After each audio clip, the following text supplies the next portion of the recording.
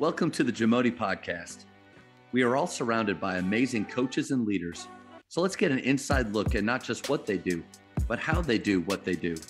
After all, becoming the best versions of ourselves is Jamodi, just a matter of doing it. The Jamodi podcast is powered by Sideline Interactive. Sideline Interactive is the leading manufacturer for high-quality, innovative scoring tables and LED video display boards that help coaches and schools bring more excitement to fans, create huge fundraising opportunities, and make their jobs easier.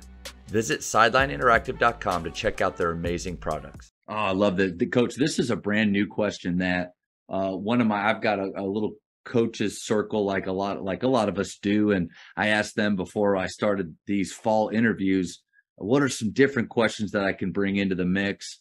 And this is one. What's a rule change that you would want to see and why? Yeah, I'm gonna give the answer that everybody gives, but I'm gonna give it in a way that I think will be unique. The shot clock. I'm a really firm believer that we need a shot clock. And what it does is it allows teams to be more pure with basketball. These are goals. Goals are hard to achieve. We're trying to shoot it in a goal. We're not trying to pass the ball around and avoid the goal. And I think it makes teams be more direct and more decisive. You have these great teams that, they're number 3 in the state, and they're hosting a good team, and the good team has grinded out a game, and it's a 6-point game with 4 minutes left. You're trying to upset, you're down 6. And this great team pulls the ball out. And sure, you have 2 Division I point guards, but if you had a shot clock, you'd have to execute. Yeah. And instead, you're playing a game that I don't think is as pure with the strategies that we have today. Also, a shot clock can really help a team that can't press become a good pressing team. Oh, yeah. Good point. You run a 2-2-1 or run a 1-2-2, and all of a sudden, this great team that you're playing has the ball with 16, 17, 18 seconds on the shot clock, and they got to execute. They can't just pull it out, make you chase, drive it in hard, and throw up an alley-oop to the corner of the back, low corner of the backboard. And, that's not. Yeah. That's a team that plays a great game and has put themselves in position to win the game or to, let it be in the last seconds, last minute. I think a shot clock is a great equalizer. It makes the game more pure. It helps teams become more direct rather than indirect. And I sound like a soccer coach, but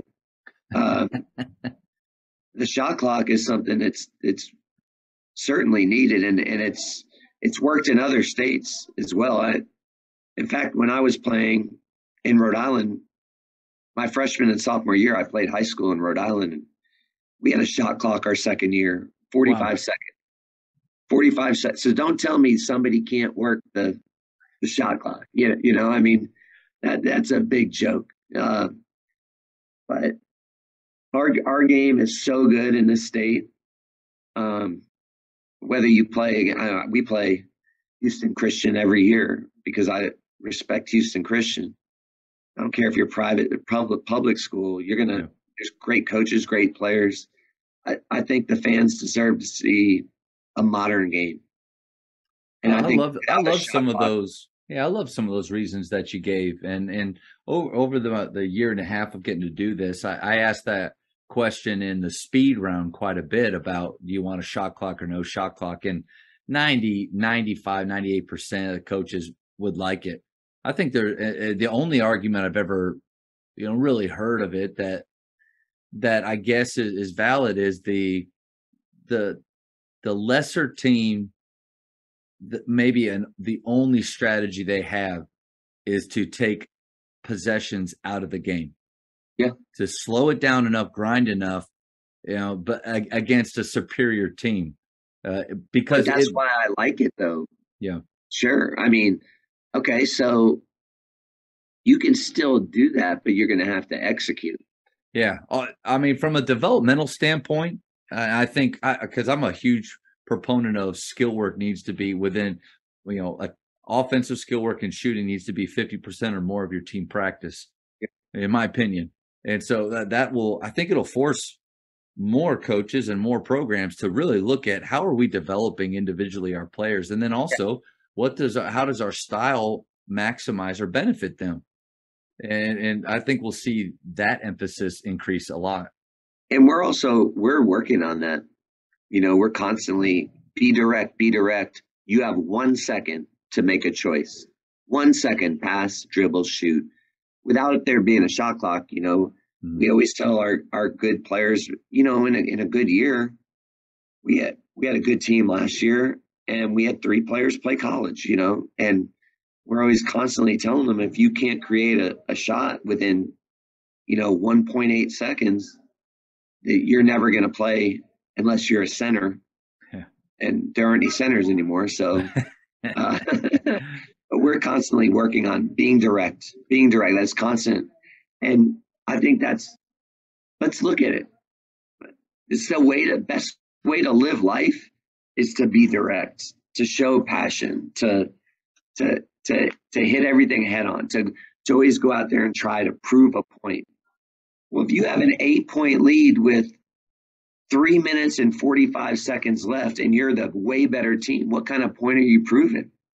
Keep executing, So yeah, no, that's a good point. Shot clock.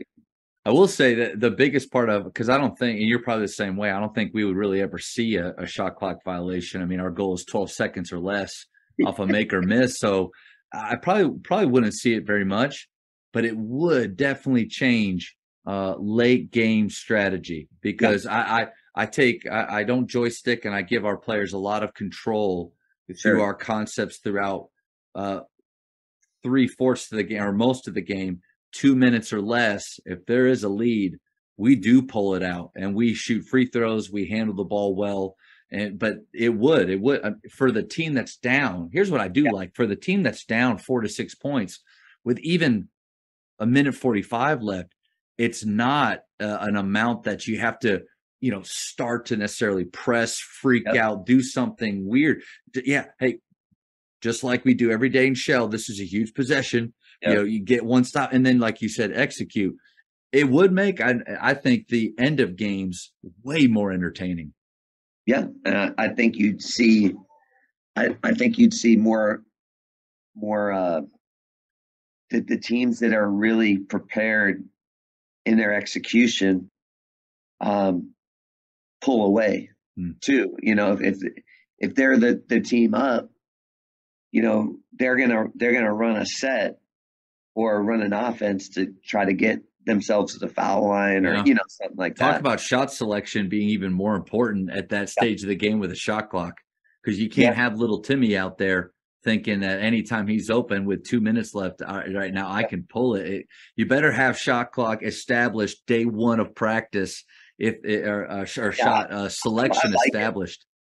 I like it, and I know some people have gone out to California and played tournaments and enjoy it too. So either way, the game's still good. It's not like we're putting people to sleep. Stands. The idea that it'll destroy the game, and I have heard that a few times. It'll just change it dramatically. I don't see it. You're going to see if they had a shot clock, you're going to see a lot more upsets. You're going to see a lot more upsets. You're going to see the team that is driven by execution and being precise. Those teams are going to march into places and beat them because they're decisive and they're directed. It's just the opposite. All you got to do is watch college basketball. There's a shot clock. And the teams that are so precise, they're the teams that win. Think of Loyola and what they've done the last 4 or 5 years. Well, they yes, they have good players, but they run some good stuff, and they're very basic, but they all catch and rip, and they all are precise in their cuts, and it's just and yet at the end of the game they still got 70 points. It's not like they're scoring 41 points per game. Thank you for checking out today's episode. Please take a moment to subscribe to this podcast, share it with your fellow coaches, and find us on social media for what's coming up next on the Jamodi podcast. It's just a matter of doing it.